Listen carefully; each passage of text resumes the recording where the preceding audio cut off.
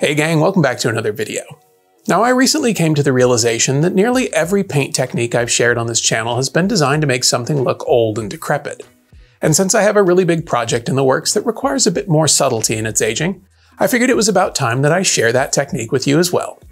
And I know exactly what I'm going to paint. I had this design laser cut from MDF by my buddy Pedro over at the Laser Cave Supply, since his machine is able to cut larger designs and thicker material than mine does.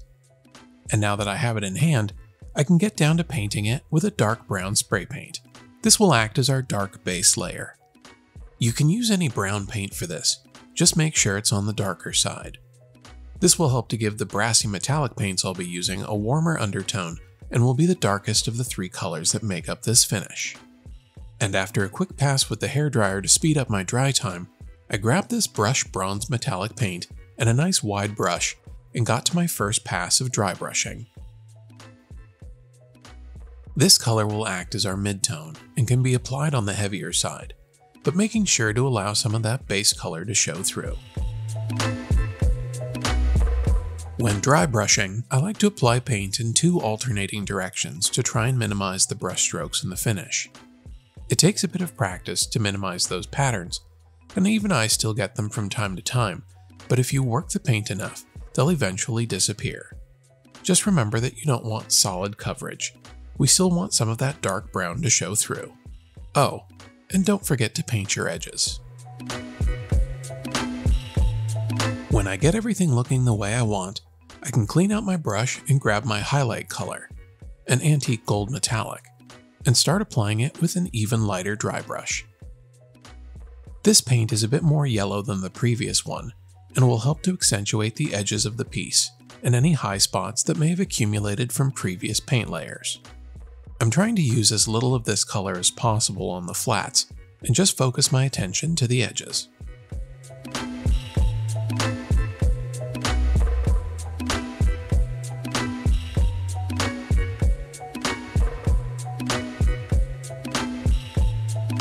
If you wanted, you could stop here and apply a clear coat to seal in your paints. But I've got other plans for this piece, and those plans require a bit of tasteful aging. Starting by adding a bit of my mid-tone metallic paint to some black paint to create a wash that will be randomly applied to the surface of the piece before dabbing it away with a rag.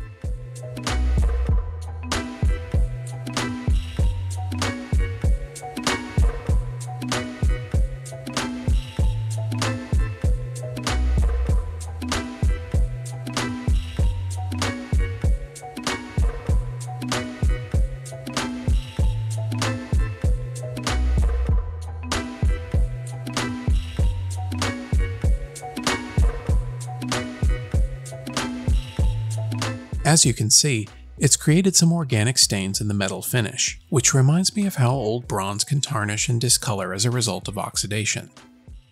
This is one of those steps where you can go as heavy or as light as you want, but for this piece, I wanted just a hint of it, so most of the paint was removed before it could have a chance to dry. And since we're talking about oxidation, I decided that I also wanted to add just a hint of patina. So with my patina colored acrylic paint and spray bottle of water at the ready, I started to apply small amounts of it as randomly as possible, followed by a quick dab with a damp rag. I didn't want to go too heavy, but rather just have a touch of that blue-green color on top of our warm metallic finish to hint at the advanced oxidation that occurs naturally to bronze objects. This is another paint layer that can be applied as heavy or as light as you want. I think in this application, a little goes a long way, so start light and add more as needed. And if you find that it's too heavy in places, you can always apply a bit of the mid-tone paint to help tone down the effect.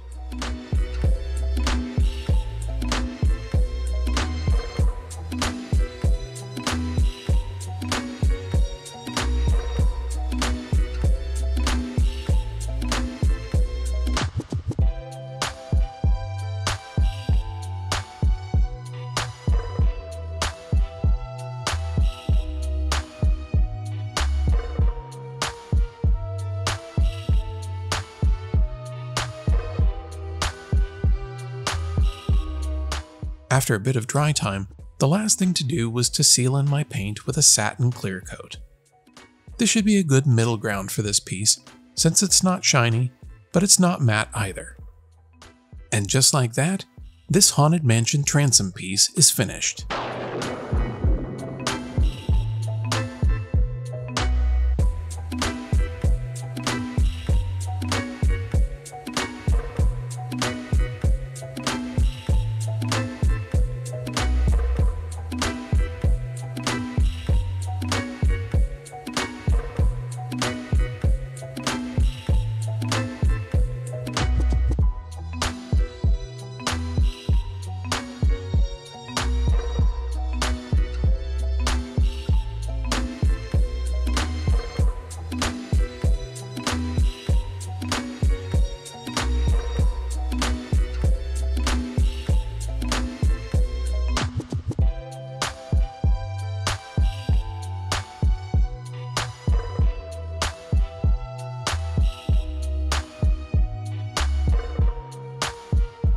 Well, that's one piece down and quite a few more to go, but I'll get into that in a future video.